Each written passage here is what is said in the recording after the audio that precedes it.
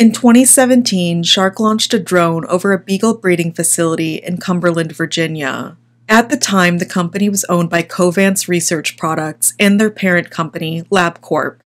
Our drone documented the horrid conditions the beagles being raised there are forced to endure. This included footage of overcrowded cages, dogs attacking each other, cages littered with feces,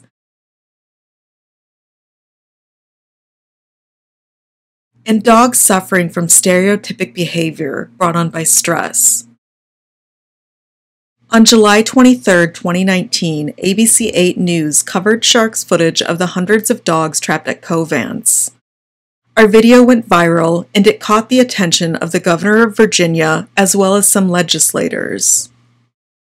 In 2020, Shark returned twice to Covance, now acquired by Envigo, to check the status of the thousands of dogs housed there. We found the conditions had gotten even worse.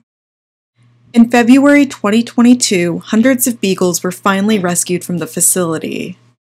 In April 2022, Virginia's governor signed a bill that clarifies that dogs and cats bred and sold for experimental purposes are protected by Virginia's cruelty to animal laws. On May 20, 2022, another 145 beagles were removed from Envigo. Envigo's disregard for the law and the welfare of the beagles in its care has resulted in the animals' needless suffering, and in some cases death. Chris Kavanaugh, U.S. Attorney for the Western District of Virginia, wrote in a civil complaint against the company filed Thursday. Shark's footage verifies the information listed in the complaint. According to the federal complaint, Envigo is failing to meet the minimum standards for handling and housing the beagles, resulting in the unnecessary suffering and at times death of beagles at the Cumberland facility.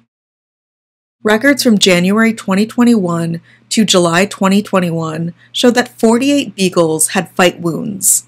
2 female beagles were found dead from fight wounds, while another female beagle was found dead after being killed by a cage mate.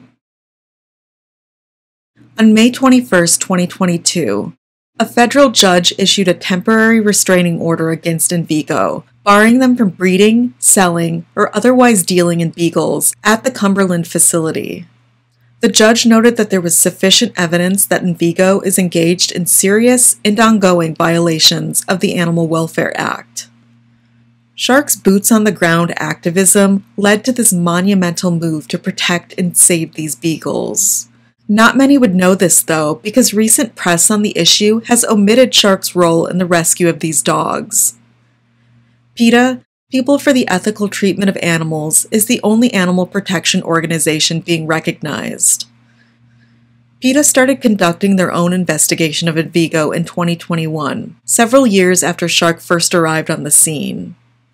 Not that PETA wasn't aware of the issue. Envigo's Cumberland facility is a mere 2.5-hour drive away from PETA's Virginia headquarters. It's literally in their backyard. In May of 2020, Shark was in communication with PETA regarding their desire to use our footage in a campaign. Shark would have gladly let them use our footage in exchange for the proper credit for our work. PETA wasn't willing to do this. Instead, they recycled old footage for the launch of their campaign. If PETA would have been willing to work with us in a united effort, more animals would have been rescued sooner. PETA's unwillingness to work with other organizations ended up killing beagles in the end, a sacrifice they made in order to fundraise off of the press they are receiving right now.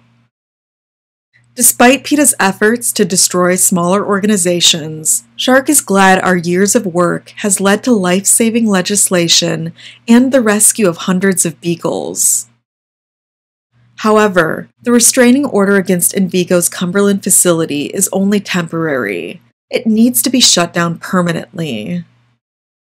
Envigo also has several other locations across the U.S., and there are still thousands of beagles, primates, rabbits, and other animals suffering in these facilities.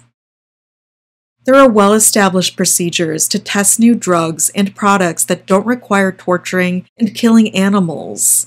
These procedures are more accurate and safer for humans. Please reach out to your legislators and request that non-animal testing procedures replace barbaric and archaic animal testing in your state.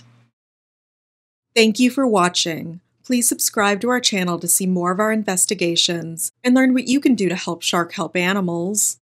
If you'd like to support Shark directly and gain access to exclusive content, please consider sponsoring us on Patreon.